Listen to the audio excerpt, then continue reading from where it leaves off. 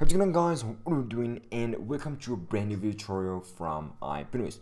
Today we got an exciting video tutorial talking about ES6 features. So ES6 or ECMAScript 2015, we're going to be taking a look on how these actually the main differences between var versus let and versus const keywords. So as we all know, there's actually a couple of keywords, especially up in the ES6 coming up to the JavaScript word. Of course, it introduced a couple of more other keywords that allows you actually to declare variables on your JavaScript code. So there's actually the var keyword, which the common keyword used to declare variables. There's the let keyword, which is new, open, or coming from the ES6 features, and obviously there is the const keyword to declare constants variables. So we're going to just be taking a look on the main differences between these three keywords and why you should use one over the other, and what type of situations you should use one over the other, and the major differences between these keywords and how you can use them properly.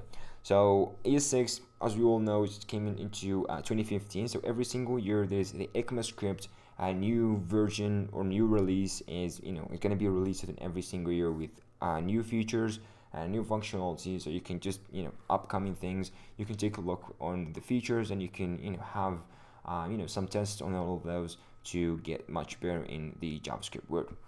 So we're going to be starting off with the var keyword and how it's going to be used for the var keyword. So the main features about var keyword, it actually can be redeclared, which means you can redeclare using the var keyword without getting an error that this identifier variable already exists. And of course, it is global scopes, which means any variable declared out of function scope can be accessed in any function on the global window, which is super bad. And when it comes to sharing packages or require other packages to work on your current project, this can be really bad and not intuitive at all. So it can create bugs from nowhere. So we're gonna be trying here to do like a simple code. We're gonna do, for example, I'm gonna do a global variable, and I'm gonna initialize this to 1500. For example, I'm gonna do a function. I'm gonna do local function. And this local function, what it does, you're gonna have like a global var. It's gonna be just 2000. So in this case, what I'm gonna do is just gonna update this, because I'm not redeclaring this, I'm just updating this to see actually the changes and how things should be working.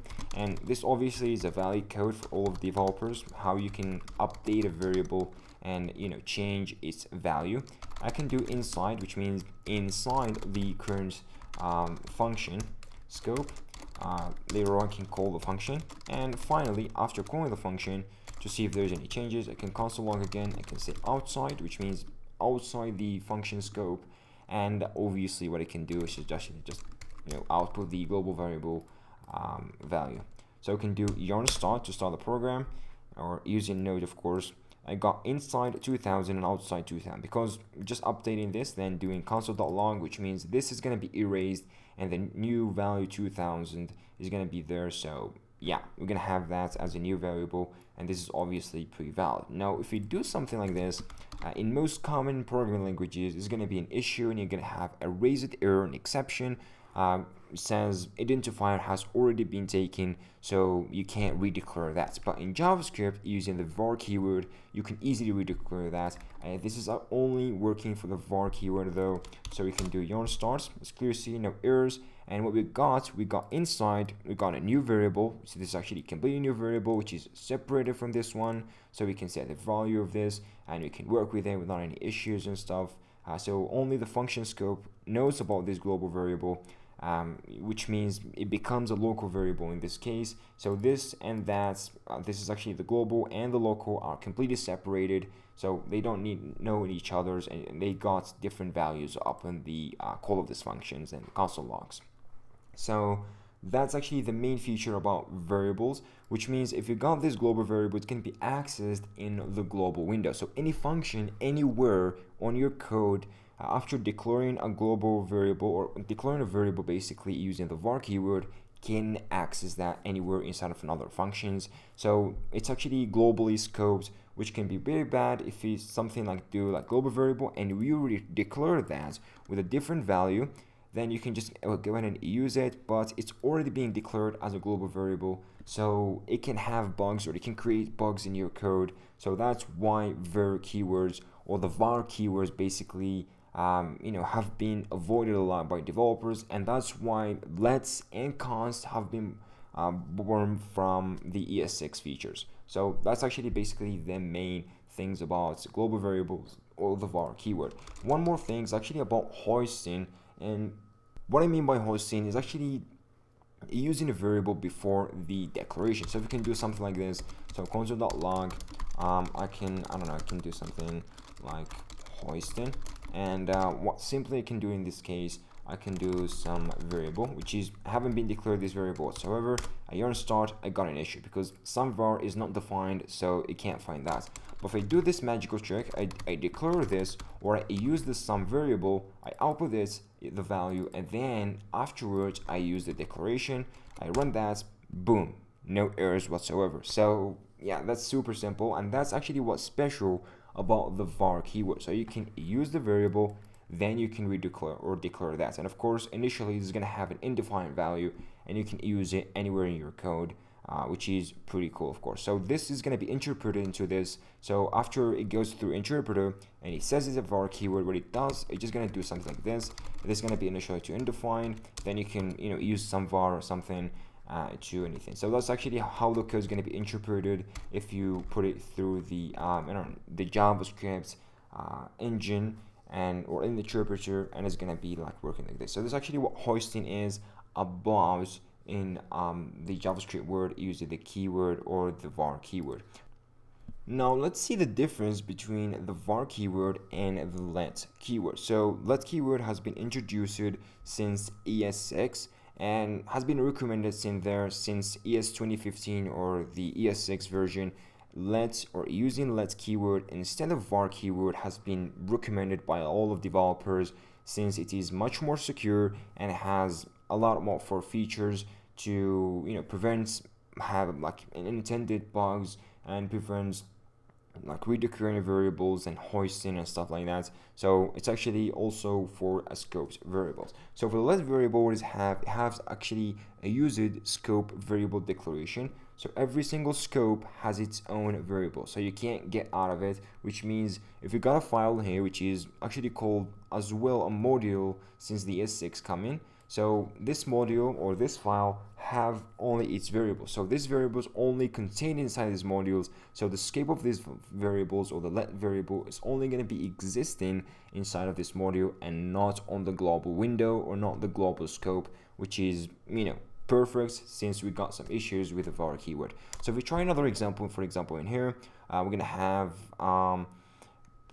some like global variable as we did before. So I'm gonna do global variable with a 1500 as we did before. I'm gonna do a function, so it's gonna be local function again, and yeah, but in this case we can do a global variable and we can just update this to 2000 as we did before. We can do console.log, can do inside as we did before again, and I can call the local function and simply can do console.log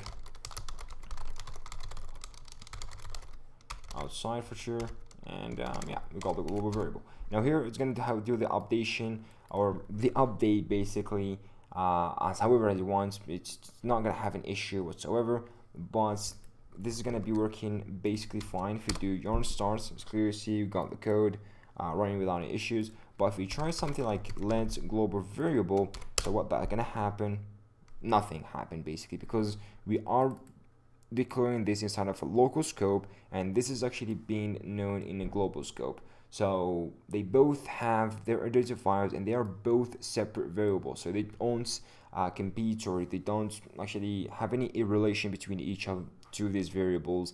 And you can use let because let is actually a scoped variable. It's not global scoped, no, it's a function scoped variable or its current scope variable with the same identifier. It's going to have no issues. So two variables with the same identifier can be declared in different scope very easily using let. And of course you cannot redeclare variables using let, and of course variables can be updated but not redeclared using let.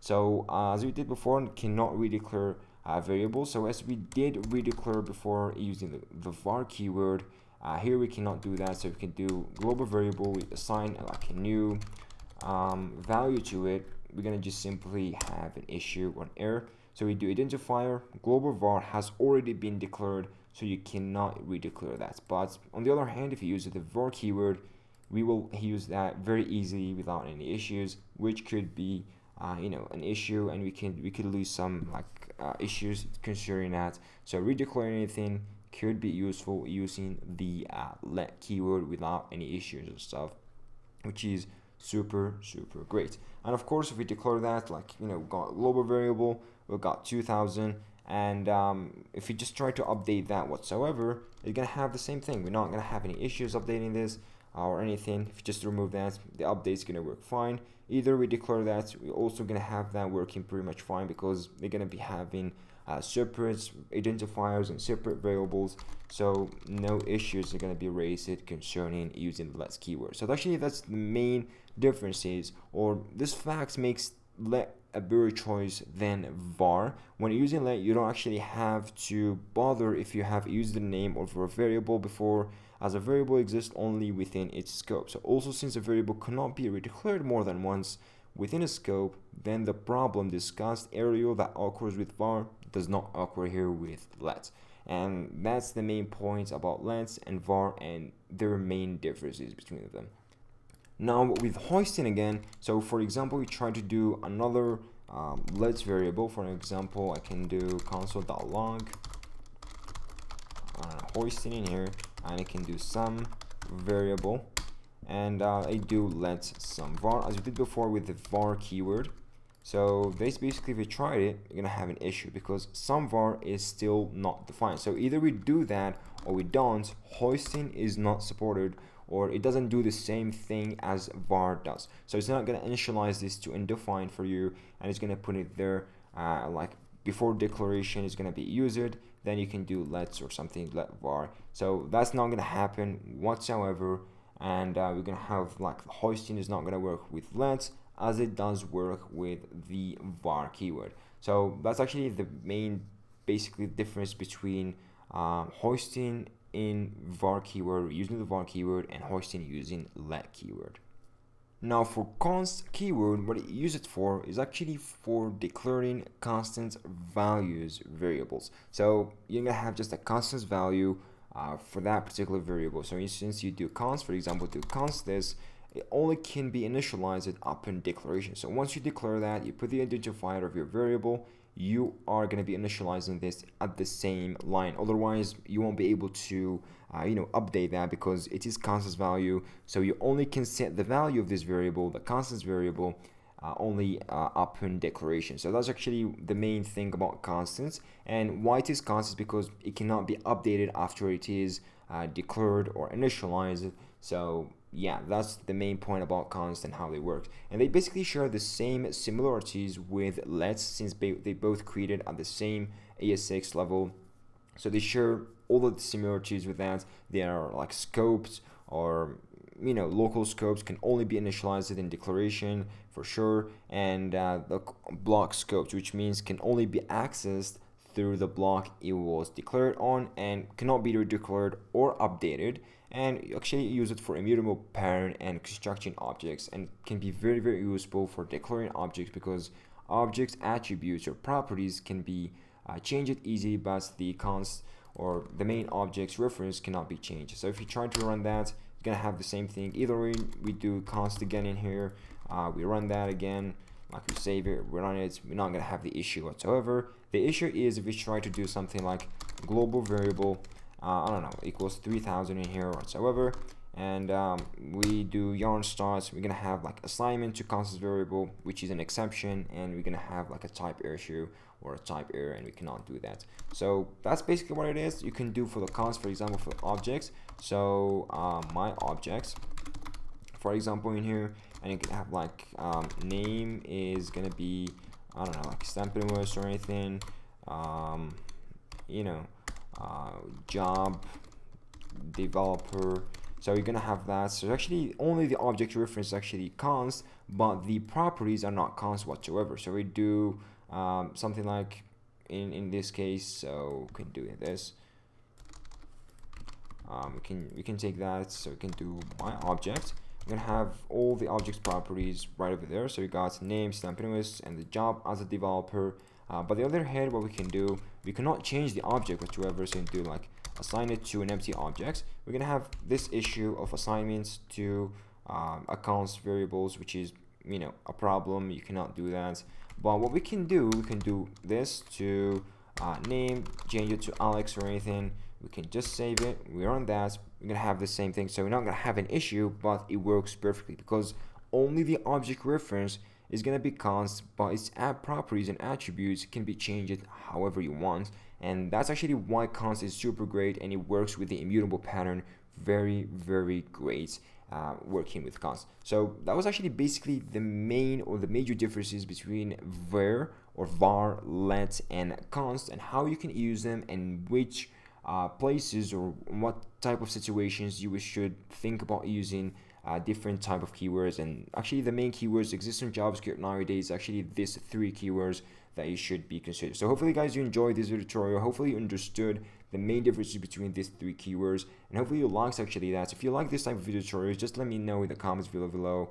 I'll be very happy to, you know, give you more tutorials about this in JavaScript features like ES6 or ES6 for upcoming ECMAScript versions, and I'll be very happy to introduce all of that. So thank you guys for watching. I've said again, hopefully you've liked the video tutorial, and yeah, so thank you guys. I see you all hopefully in the next video tutorials.